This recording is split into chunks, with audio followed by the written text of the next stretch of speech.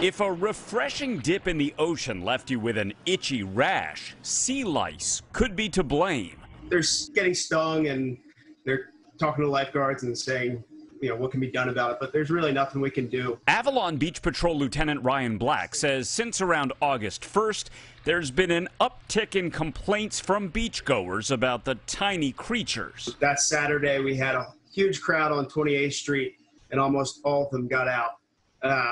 And they were reporting, stinging and that kind of thing. We're still having reports today and yesterday. Experts say although often called sea lice or sea bather's eruption, they're actually the larval form of a very small jellyfish called a thimble jelly. Because they're so small, they tend to especially get under our clothing, and then once that water with those larvae are kind of trapped in there, the stinging cells start to go off, and that's where you start to get that irritation. An irritation that's usually mild, but in some severe cases can lead to big welts that could require medical attention.